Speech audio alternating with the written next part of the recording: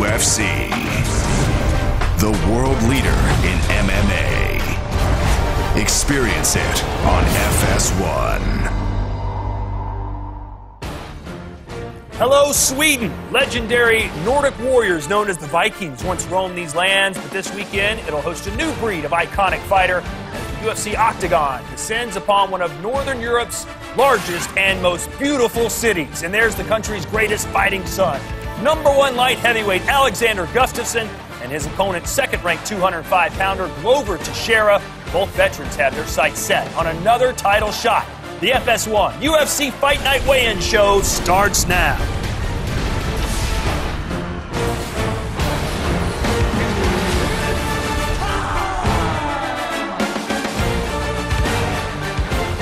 Tomorrow they fight, today they weigh in. Good morning, everyone. Todd Grisham here with a pair of bright-eyed and bushy-tailed analysts on the West Coast.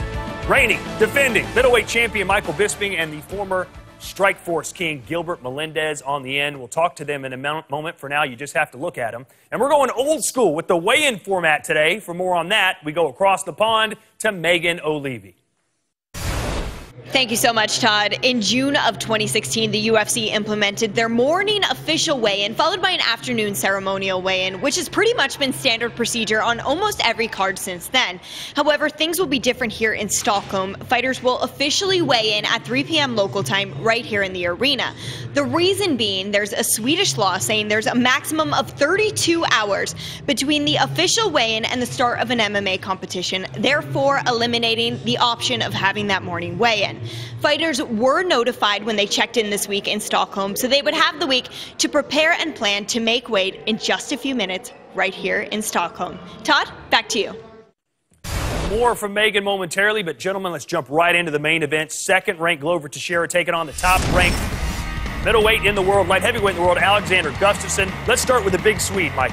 Yeah, Gustafsson's been around forever, it feels like, and he's fought the best of the best, including the two best light heavyweights of all time, John Jones and DC, both times for the belt. Yes, he lost, but they were close fights. I even thought that he beat John Jones back in the day, and of course he's taking on Glover Teixeira. This man is no stranger either. Knockout power, BJJ black belt, been around forever. Excellent main event. Oh, this is an excellent main event, I have to agree. Alexander has great striking, and so does Glover Teixeira. They're both boxers. One likes to stay in the pocket more, and Alexander likes to be elusive. Both great takedown artists. Look for the double leg from Alexander and look for the single leg slag from Glover. If they're on the ground, it's whoever goes to their back first is going to have the disadvantage in the grappling. All right. For more on the way, and we send it to the master of ceremony, Dan Hardy, making the trip over to Stockholm. Take it away.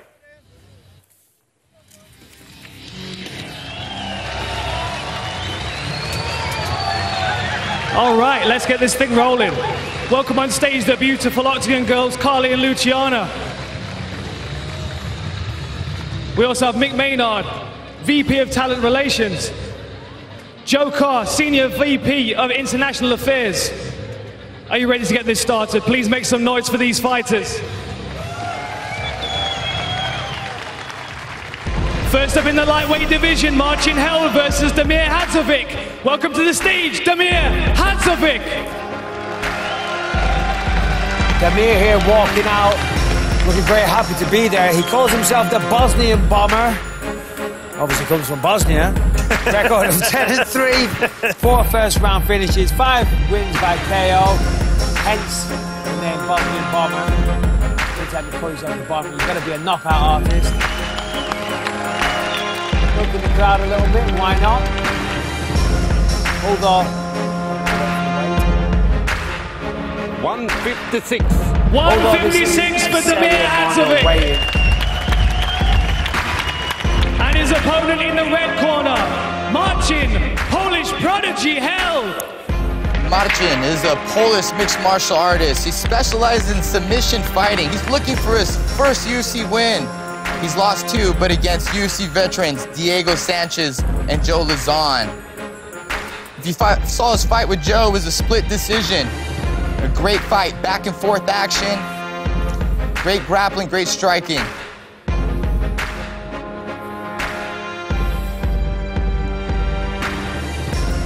This is the real weigh-in, ladies and gentlemen. Nothing ceremonial about it. Do you like this way, Gilbert? Well, 32 hours doesn't sound bad to have to hydrate, prepare, to get ready for a fight. 156. This is what I was going to say. You think they'd be in more of a rush, because the faster you get on the scale and get off, the faster you can get that drink, the faster you can start hydrating, because trust me, this is the worst day of your life. Every time you do it, it's the worst day of your life. It is never fun. What's the most water or energy drink you've pounded after you've gotten on a scale? Have you done a gallon before? I don't know if I've done a gallon. That's a lot to drink on a stage, but typically for me, when I start down... Next up in the welterweight division, the featured bout of the preliminary card, Darren Till versus Yesin Ayari. In the blue corner, Yesin Ayari. Purple belt Yesin Ayari knows he's facing a very skilled striker and opponent, Darren Till. In order to feel fully comfortable for a possible battle on the feet, he started sparring a lot of kickboxing, as many as 16 rounds in a single practice.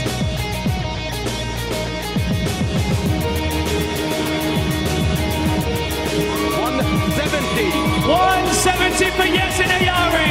So he's made weight nicely there. And his opponent in the red corner, Darren Till.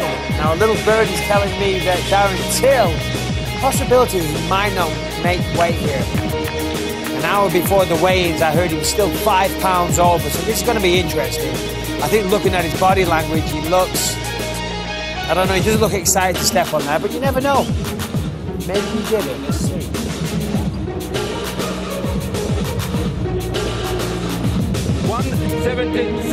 176 for Darren Till. He will forfeit 20% of his purse to his opponent. That's a full 6 pounds over, man. You know what? I heard he was 5 pounds over. I think he realized he wasn't going to make weight. He rehydrated a little bit.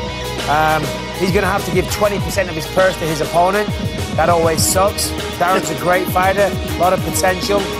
Definitely needs to take care of this, though.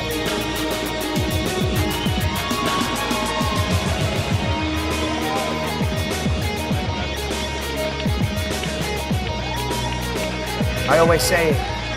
And the first fight on the preliminary card in the welterweight division, Niko Musoki versus Bojan Veličković. Welcome to the stage, Bojan Serbian Steel Veličković. Bojan Veličković here, not the easiest word to say at this time in the morning. He's like a lot of Russian people, excellent background in Sambo. His record of 14 and 4, 6 first round finishes, 8 wins by submission. 170 for Bojan Veličković. There we go. And his opponent in the red corner, Niko Musoki. Niko stepping on the scale for the first time in almost 2.5 years. Hasn't stepped in the octagon since January 2015.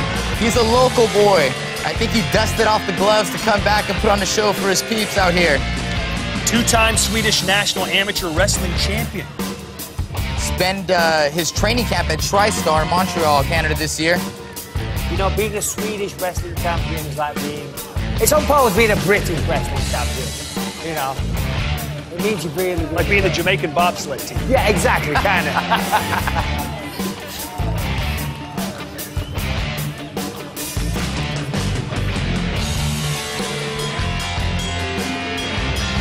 Or an American soccer. 171. We're getting better. 171 for Stockholm's own Niko Musoki.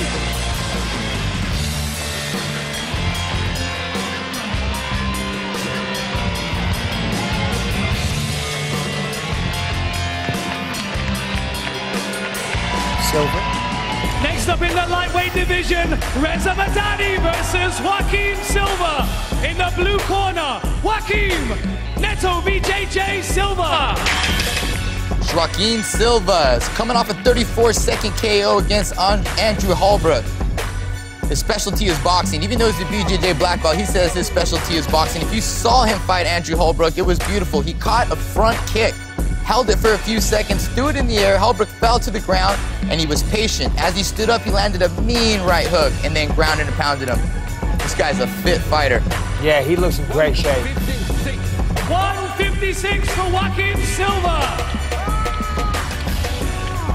And in the red corner, Reza Mad Dog Madani. Iranian-born Mad Dog Rezin Madadi is fighting here in Stockholm on very late notice, but as a resident of the city, he couldn't be happier. He's hoping to get his hand raised here in his adopted home city, and it might be his final fight as he's contemplating retirement.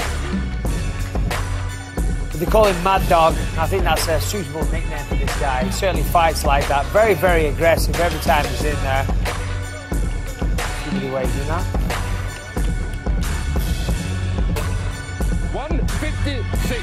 156 for the Mad Dog. Bit of a Mad Dog in real life by all accounts as well. Whoa! Oh, see, there we go.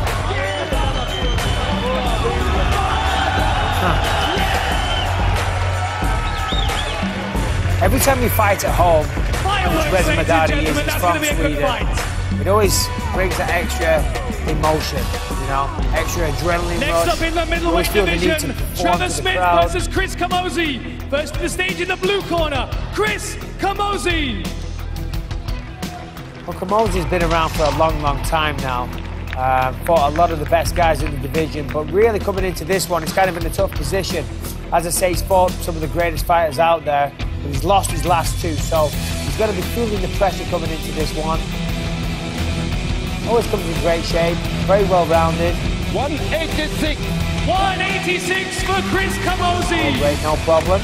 Doesn't look too sunk And his in. opponent in the red corner, Trevor Hot Sauce Smith. With 9 first-round finishes to his name, Washington's Trevor Smith makes his octagon return against Chris Camozzi, an opponent he's been expecting to face for quite a while now. In terms of his game plan, he wants to use his striking to set up his takedowns and finish on the canvas.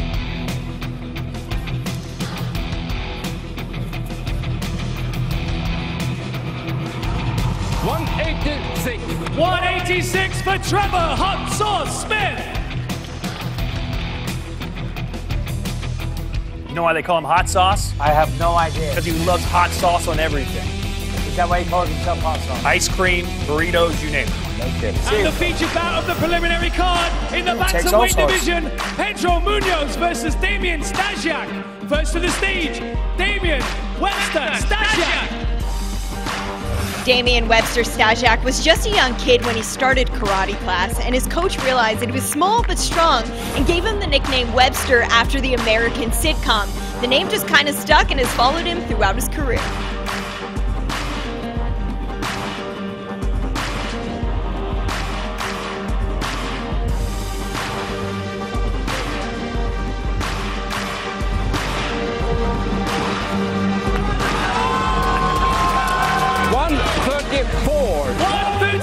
For Damian Stasiak, and his opponent in the red corner, Pedro the Young Punisher Munoz.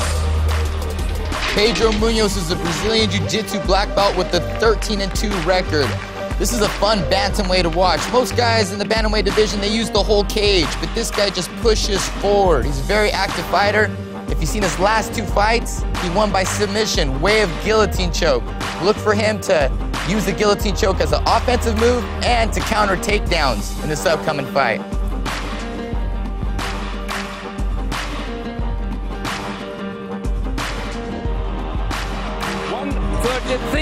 $136 for Pedro Munoz. You've got 2 very good grapplers here. Stasiak really impressed me with an armbar that he got over Davey Grant back in Manchester last October. Yeah, I think these are 2 bantamweights we're going to see they're going to meet in the center, and that's not normal all the time.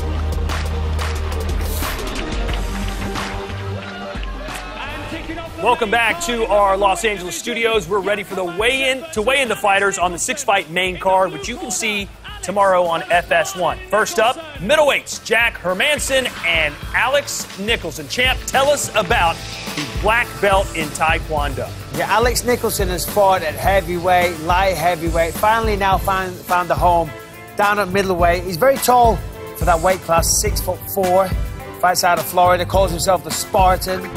I wonder if that's because he has a beard like Gerard Butler in 300. Who knows? But a lot of fun to watch this guy fight. Throws a lot of spinning attacks. Yeah, a lot of fun. Brings it each and every time. Surprised they didn't ask him to trim his beard a little bit. I know they've done that with Johnny Hendricks. 185. 185 for the Spartan, Alex Nicholson. That is a beard. He does look like. And his opponent in the red corner, Jack the Joker Hermansson. Jack the Joker has won 9 out of his last 10 fights. Though he's 1-1 in the UFC, he's a very active 185-pounder. Moves around in the octagon, uses his push kicks, uses his strikes, and sets a high pace. Jack the Joker, more like Jack the Psychopath. Look at this guy. Look at him trying to get all of Scandinavia by wearing the Norwegian and Swedish flag. But he's a true Viking. Yeah. They conquered everywhere. 186 for the Joker, Jack Hermansson. Here we go. I am Sparta. Yes, Well, he's got the good six-pack going. Oh, yeah. Oh, this is going to be a good fight. Next up in the welterweight division, Oliver Enkamp versus Nordin Taleb. First in the blue corner, Nordin Taleb.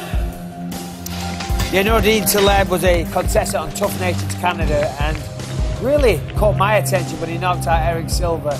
Of course, Eric Silva's been around forever and a fantastic striker, but Nordin beat him to the punch, beat him to the kick.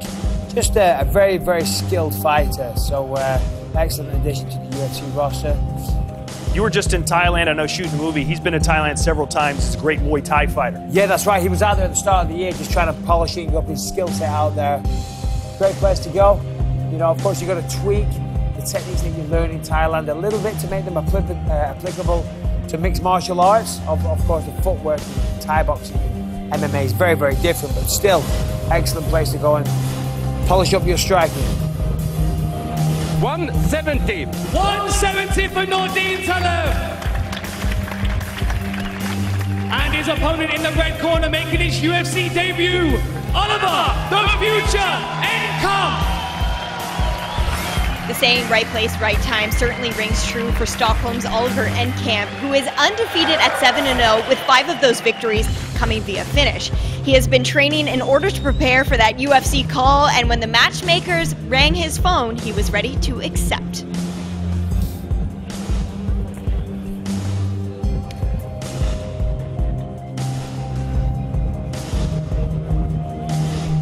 $170.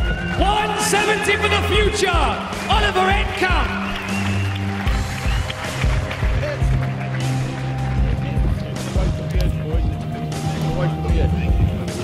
Yeah, it's got to be pretty cool to make your UFC debut in your home city. But a lot of pressure, too. A lot of pressure, of course. for a debut. Doesn't look nervous. I was just going to say, seems to be taking his And stride. staying in the welterweight division, Abdul Razak Al Hassan versus Omari Akhmedov. First up in the blue corner, Omari Wolverine Akhmedov. Omari Akhmedov, born in Dagestan, Russia. He's a black belt in Sambo, Russian Pancration champ, coming off a big win over Kyle Nuke. I would say per capita, Dagestan has the toughest men on the planet. I would have to say that they're breeding them out there. They're coming out of Dagestan, all the tough guys right now.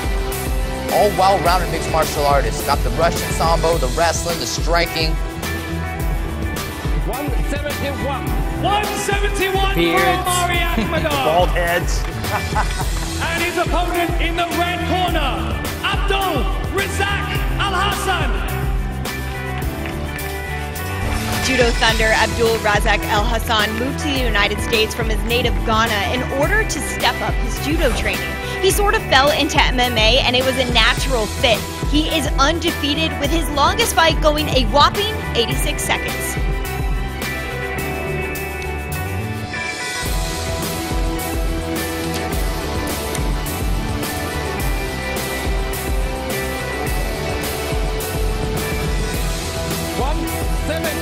$170 for Abdul Razak Al Hassan.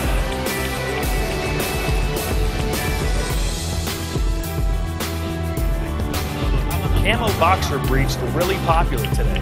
Yeah, I think that's Reebok's latest. And in the welterweight division, Peter Zabota versus Ben Saunders. First up in the blue corner, Ben Killer B Saunders. Ben Saunders is another guy that's been around for a long time with a very, very good skill set. Excellent Muay Thai clinch, very, very good knees and elbows. But it's on the ground that you really got to watch for this guy.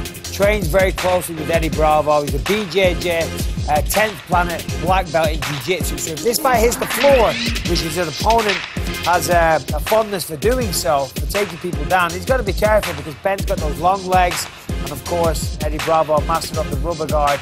Got to be careful on the floor with this guy. But you got to be careful on the feet as well.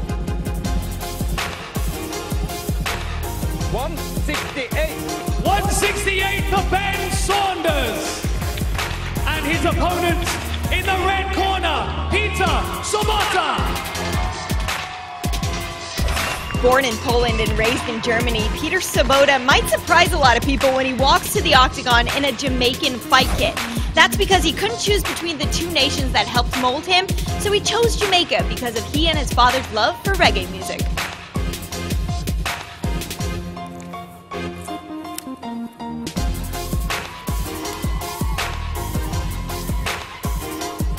Waiting for a reggae joke, Michael.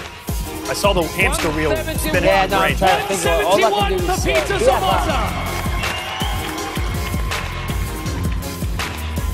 He's representing Jamaica for his love of reggae. Everything's going to be all right. You just dying to say. Well, I was going to go with No Woman, No Cry. Moving on to the co-main event in the light heavyweight division. Volkan Oezdemir versus Misha Serkunov. First up in the blue corner, Misha Serkunov. This guy is absolutely huge for light heavyweight. He's so strong, so powerful. He can knock people out with either his punches and his neck cranks, his finishes are just devastating to watch. It was actually against Alex Nicholson, who was on the card earlier. He went for a rear naked choke, got behind him and just cranked his jaw. Snapped his jaw, dislocated the jaw. This guy is a beast. 206. 206 for Misha Serkunov. As always, looks in fantastic shape. And his opponent in the red corner, Volkan Oezdemir. Volkan looks pumped up all the way to the scale here. Had a great first fight against OSP. If you guys saw this, this was definitely fight of the night. Such an aggressive fighter, does a barrage of punches. So comfortable in the chaos. Trained with Henry Hoof. Rumble Johnson striking coach. 206. 206 for Volkan Oezdemir.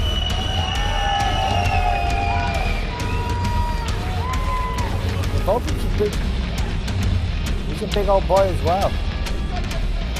Now let's take a look at the two men involved in the main event of the evening.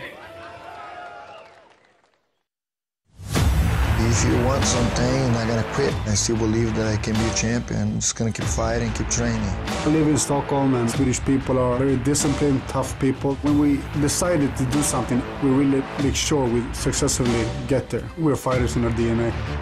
Alexander Gustafsson has had some incredible fights inside the octagon, but perhaps his finest performance was against John Jones for the UFC light heavyweight title. I've been asking for a dogfight for a long time, and I finally got that dogfight I've been looking for. Hats off to Alexander. That was by far my toughest fight. His next title challenge against Daniel Cormier was a similar fight, a very, very close fight where he pushed the champion to the limit. Thank you, Alexander Gustafsson. You made me a better man and fighter tonight. I will forever be indebted to you. I know I can be the world champion. I know I can beat DC. I know I can beat John Jones. I have to learn from my fights, and from that we just keep working, keep moving forward, and looking to the top. My focus is on Glover now, and after that I want to take that belt. Alexander Gustafsson is going to have to deal with the boxing and submission ability of Glover Teixeira. I can beat anyone right now. I have advantage in the stuff, so definitely on the ground and wrestling. Maybe stand up too. Anthony Johnson did hit him. I can hit him too. I'm the fastest guy in the light heavyweight division. No matter if it's the first or the fifth round, I still move. I just put the pace on. I'm ready to battle and I'm ready to take that win. I know if I catch the guys, I can knock him out. It's gonna go wrong for him again. I see myself winning. When I train, when I eat, when I sleep, I'm gonna seek and destroy. Ladies and gentlemen, in the blue corner, Glover Teixeira. Glover Teixeira, a veteran in the sport with a 26-5 record. beat Rampage Jackson, KO'd Ryan Bader, subbed OSP, and KO'd Rashad Evans. This guy has quite a resume, and he's one win away from possibly getting a title shot. Yeah, he came into the UFC with so much hype. I remember Joe Rogan talking about how he was Chuck Liddell's main training partner. 206. 206 for visa Glover issues that stopped him from actually getting to the US. And in the red corner, make some noise, Stockholm's own Alexander the Mauler Gustafsson. But this man really is the face of MMA and the UFC in Sweden. They love him out there. Of course, he's returning after his last fight there was a loss to Anthony Johnson, so a lot of pressure for Gustafsson coming into this one. And I'm sure he'd have it no other way. Been in there with the best.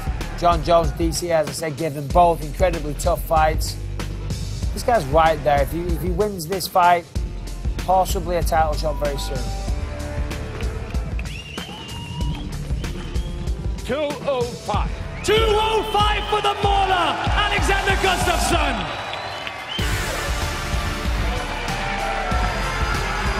There's that height difference, the reach difference. That could be a big factor in this fight. Okay, let's take a quick question with Glover. Obviously, there's a lot of support here for Alex. How's your journey over to Stockholm been, and how are these wonderful fans treating you before this fight? Hey, man, I have nothing but respect for this guy, and, you know, I wouldn't come to this country if this country was going against him. Of course, you know, but, you know, tomorrow night is my night. I come here to do a job, and my job is to finish this guy. Excellent. Good luck tomorrow night. Glover Teixeira, ladies and gentlemen. Alex, it's been a busy few weeks for you. It's Madadi and Silva. First of all, congratulations on the birth of your daughter. That must be amazing. What does it mean to be fighting in Stockholm in front of these fans, and how are you preparing to fight Glover tomorrow night? It feels so great to be back home. It's a highlight in my career every time. From the support and everything, I'm feeling fine. Stockholm, är ni redo? Bra! Good luck tomorrow night. Ladies and gentlemen, Alex the Mauler Gustafsson. Thank you for joining us. Get out into the concourse. Things have already started to heat up in Stockholm. How about Madadi and Silva about to go at it on stage? They'll set the pace for tomorrow's action. You know, keep it right here, though, folks. You know, Vikings, they're known for pillaging foreign lands, but Alexander Gustafsson looks to dominate on home soil. We'll discuss the main event on FS1 when we return.